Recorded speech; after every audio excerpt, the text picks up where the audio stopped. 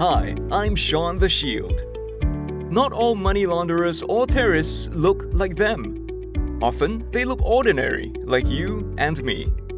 It is vital for regulated dealers to perform customer due diligence or CDD to protect your business from money laundering or terrorism financing activities. Here's how.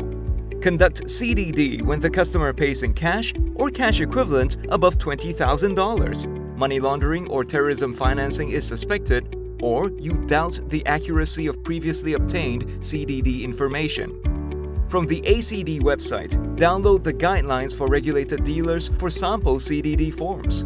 Verify and record your customers' particulars.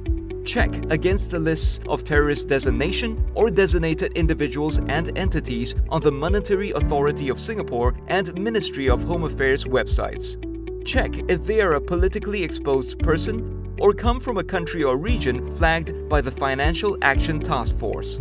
Conduct Enhanced Customer Due Diligence or ECDD if they are a PEP, closely associated with one, or come from a country or region flagged by FATF. Suspect your customer is a terrorist, linked to money laundering, or a designated person?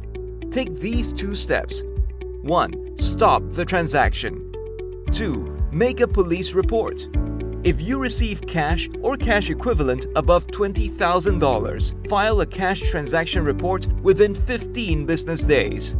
If you are unable to complete the CDD, stop the transaction and consider filing a suspicious transaction report. Do not tip off your customer or tell others that you filed an STR on them. Together, we all have a part to play in upholding Singapore as a trusted business hub. Vigilance is our shield.